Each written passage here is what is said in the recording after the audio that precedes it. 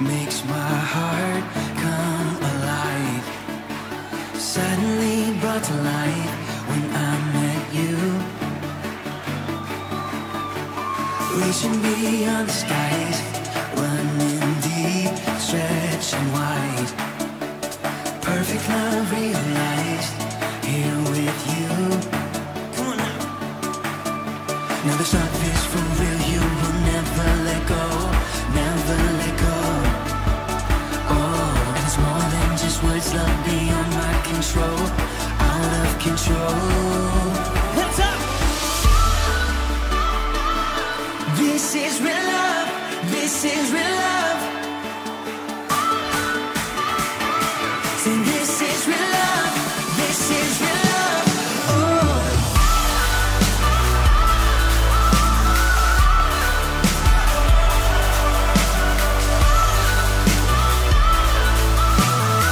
Come on and say, you're pulling me closer and closer, holding my heart to the very end. Jesus, I'm found in your freedom. This is real love. This is real love. In your heart, I'm found. I want you. I want you. You won't let me down. You got me. You got me. No time is for real. You will never let go. Never let go. Oh, and it's more than just words. Love beyond my control. Out of control. You're pulling me closer and closer, holding my heart to the very end. Jesus, I'm found in your freedom. This is real love. This is real love. Oh.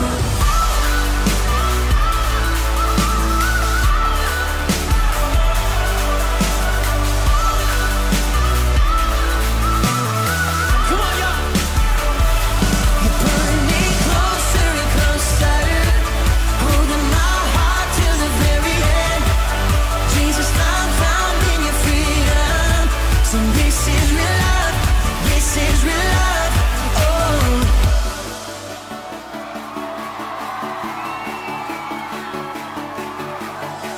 Staring into your eyes makes my heart come alive. Suddenly brought to life when I met you. 1, 2, 3, jump! This is real love. This is real love. This is real love. This is real love. Oh.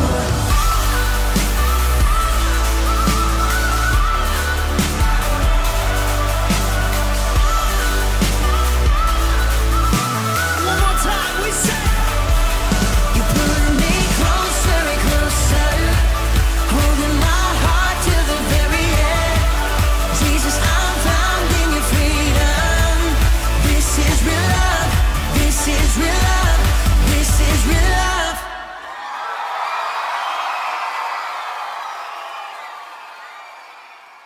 Now it's time for the part where Kyle talks a lot. He'll teach the Bible smoothly, so make sure you listen goodly.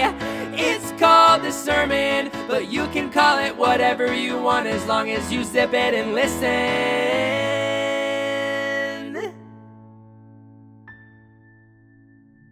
God, thank you so much for everything you've done for us.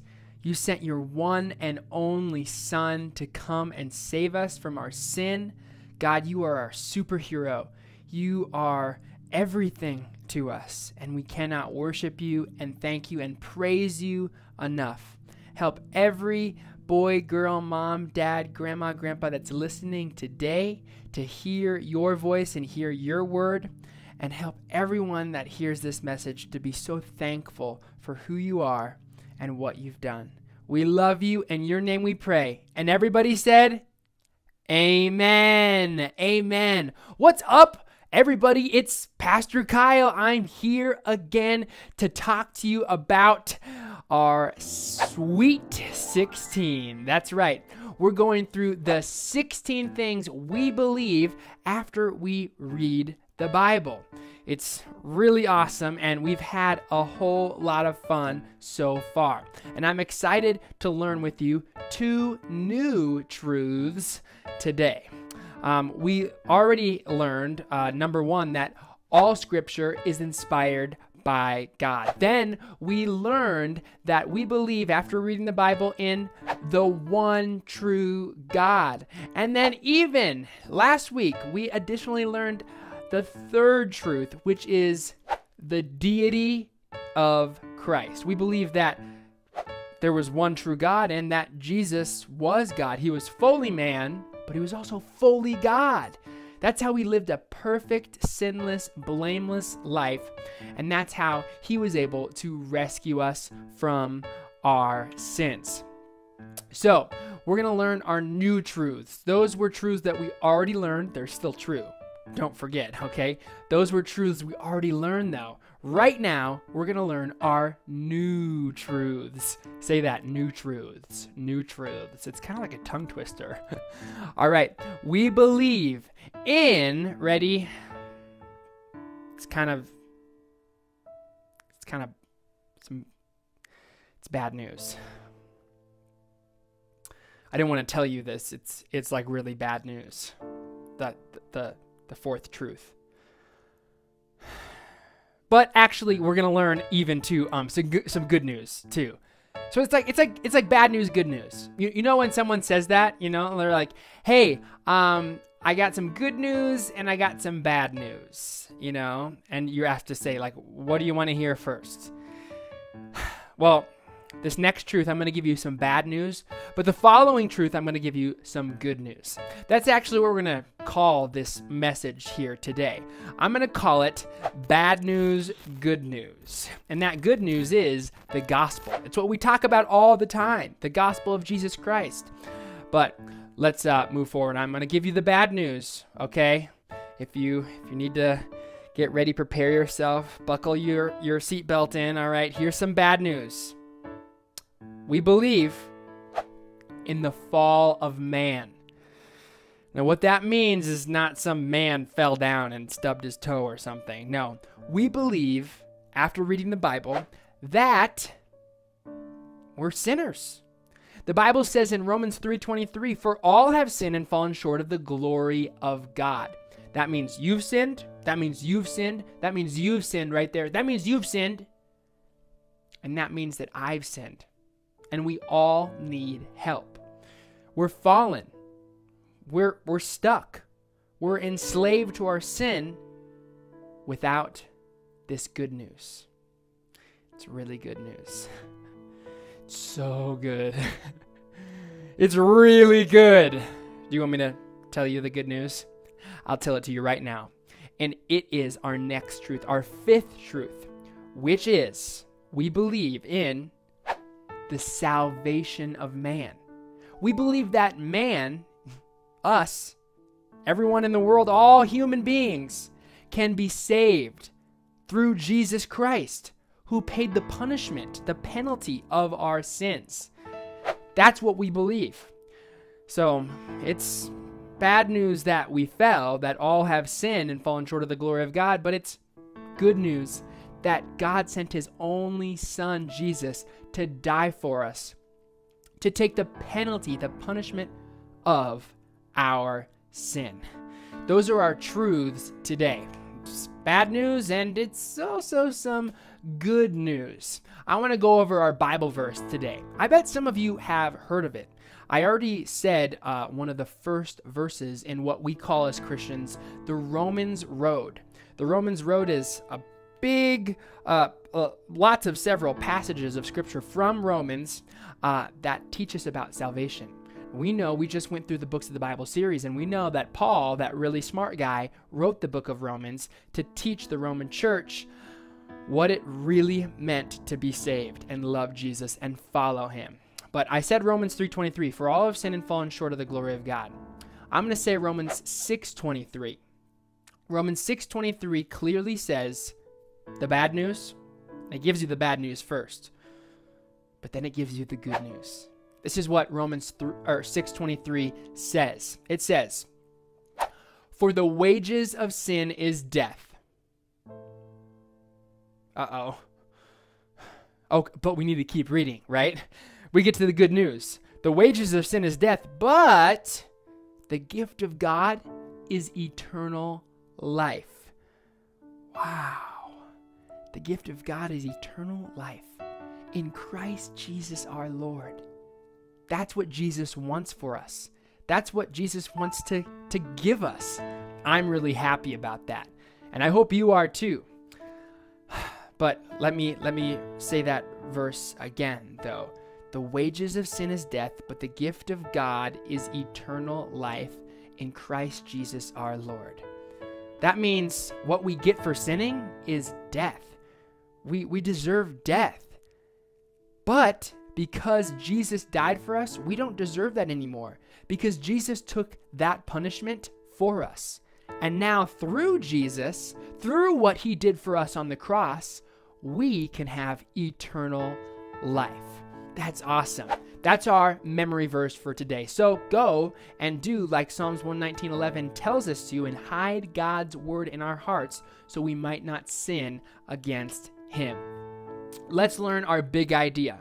Our big idea is something we say when our parents ask us, Hey,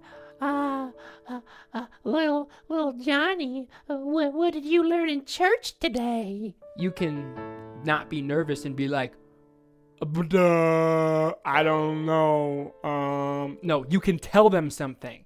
You can tell them something that sounds really smart, and they'll be like, wow, they were listening. I'm going to give them a cookie later because they're a really good kid. Okay? I'm not promising any cookies or brownies. Okay? But you need to learn this big idea. It's really important. This is our big idea for today in our message, Bad News, Good News. It goes like this. We messed it up, but God fixed it up. It's really simple. It's really simple. Can you do like this? You know, like you're blocking something, or protecting yourself. It's like an X. It's like, uh-oh, no good. Ready? We messed it up, but God fixed it up. That's the big idea right down there. That's what it says. You can read it along. Let's do it together. I'll do it, and then you repeat after me what I do. Are you ready? Are you sure? Because you don't look ready. You, right there, you don't look ready. Get ready. Okay. All right, here we go. We messed it up, but God fixed it up. 2 thumbs up. All right, let's do it again. I'll do it, then you do it. Ready? We messed it up, but God fixed it up. Awesome, awesome. One more time. Do it really loud this time, okay? Like really loud. Like after I say it, I want you to scream it on the top of your lungs, okay? And really believe it and do the actions and everything. Ready? Here we go. We messed it up. You can get a little bit louder, okay? We messed it up, but God fixed it up. Awesome job. That's our big idea. When your parents ask you, what did you learn in church today? What did you learn in eKids? You can tell them, we messed it up, but God fixed it up.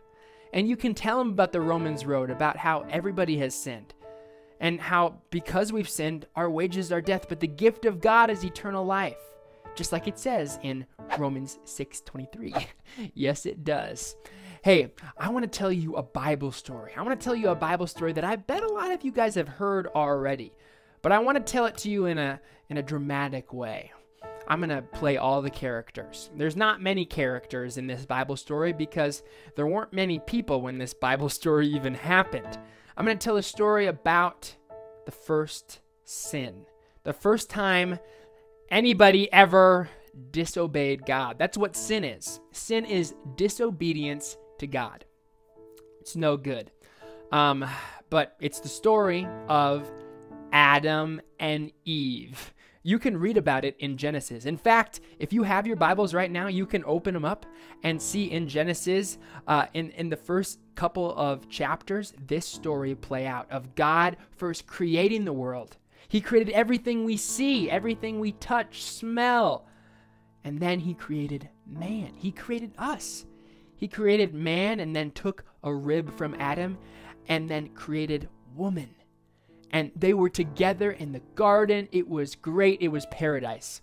I like to think of the Garden of Eden where they were as this like great, incredible place with waterfalls, but like the water is like Kool-Aid, you know?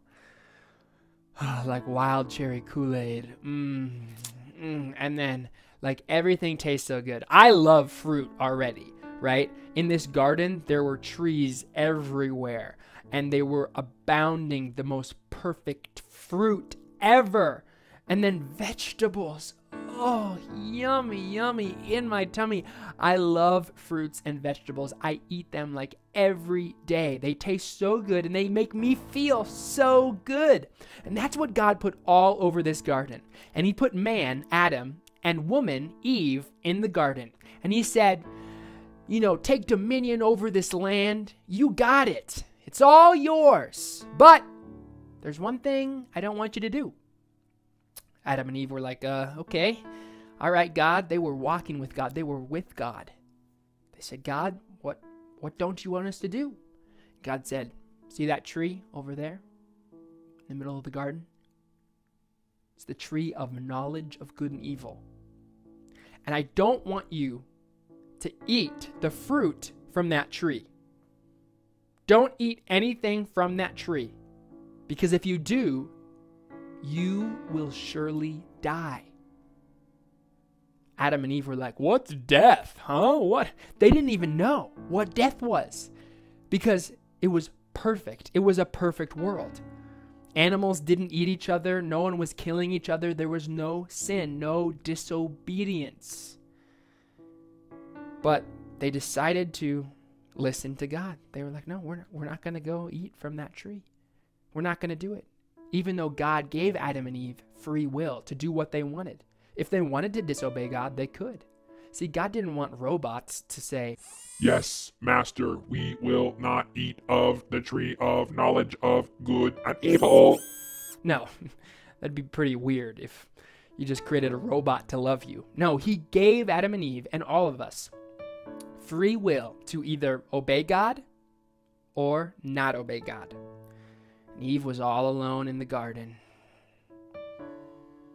La-di-da-di-da-di-da, my name's Eve, and I'm a pretty little girl.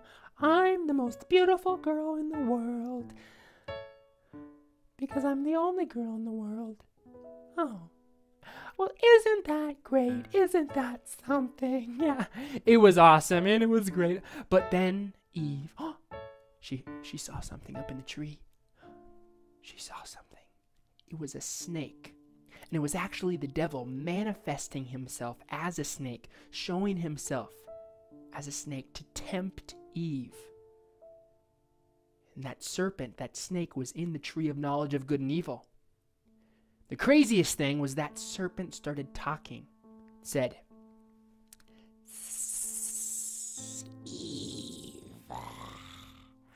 why do you not eat of the tree of knowledge of good and evil? And Eve was like, well, like God told us not to, so he said that if we like ate from the tree of knowledge of good and evil that we would like die. And I can't even understand what that even means, but I figure it sounds like bad, so I'm like, better not. And the devil said, Eve, God only told you that because he does not want you to be as smart as God. If you eat of the tree, you will know of both things good and evil. That's my best devil voice. And Eve was like, she was like over here. She was like, okay. And she took from the fruit. And it made her feel really bad. It tasted good at first, but it made her feel really bad. She brought it to Adam, said, hey, can you eat this too with me? Because I ate it and now I'm kind of scared and I don't really know what to do. And a snake told me to do it. And Adam was like, what, a snake? You talking to a snake? He was like, yeah, but can you just eat it, please? And see what it tastes like? Because I kind of feel kind of funny. I think I have food poisoning. I don't know. And Adam ate it too. Adam and Eve both disobeyed God. It was the first sin. And because of that sin, because man sinned, they were separated from God. But that's not how God designed the world to work. That's not what God intended. God intended to have a relationship with you. Before that, God was literally walking with man on earth. They had a personal one-on-one connection. It was great. But because of man's imperfection, because God is perfect, and in order to have a relationship with God, you have to be justified through Jesus Christ. And through Jesus Christ, we are made perfect, white as snow. But until then, we are separated from God. But how does that even work? How does it even work when we're this thing that used to be white, but is now stained and covered in sin? I got this little handkerchief. People blow their nose in these and it's disgusting, but it gets kind of dirty after a while. I don't even know what this brown stuff is. Maybe kind of chocolate or something. I don't know. But sin stained the world. It stained us. I have this empty bag here that I want to show you. It's interesting, but if you look carefully right in there, you'll even see there's actually a zipper right here. You can see all the way through, and this is going to represent us, this handkerchief I have right here that's covered in sin. And if you're watching carefully, all we have to do to be cleansed of our sin is 3 things. We have to ask, believe, and confess of our sins. Confess that Jesus Christ is Lord. Ask God to forgive us, believe he died for us, and confess Jesus Christ is Lord. And when we do that, God cleanses us. He makes us righteous. And when we mean it, when we live for him, Jesus takes us and he makes us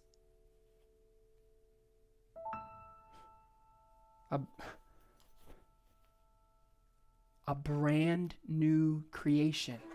He makes us completely spotless, blameless in his sight, and justifies us through the power of Jesus Christ. That's what I want you to experience today. Hey, let's say a word of prayer right now. Bow your heads and close your eyes and believe this with me, that Jesus came here to die for us and wants a relationship with you. Even though we fell, he wants to give us salvation. Pray with me right now. Dear God, thank you so much for everyone listening right now. I pray that they would experience you and your Son, and ask your Son to forgive them of their sins if they haven't already. God, we want to know you in a personal way and have a personal relationship with you. Thank you for what you did for us on the cross by taking the punishment of our sin. We messed up, but you fixed everything up. You did, and we love you for it. We praise you. In your name we pray. Amen. Amen. It was so good learning with you some more truth, and I can't wait to learn even more truth next week. Don't forget our truths, all right? You're not going to want to forget them because they're really important to remember. The first truth we learned today was the fall of man. That's what we believe in. That's the bad news. But we believe in the good news, which is the salvation of man. That God redeems us, he justifies us, and he makes us perfect, not through anything we've done, but by grace, through faith in Jesus Christ. And don't forget our memory verse, Romans 6:23. For the wages of sin is death, but the gift of God is eternal life in Christ Jesus our Lord. And our big idea when your parents ask you, hey, what did you learn in church today? Tell them, we messed it up, but God fixed it up. Hey, boys and girls, I'll see you next week for eKids Online. Bye.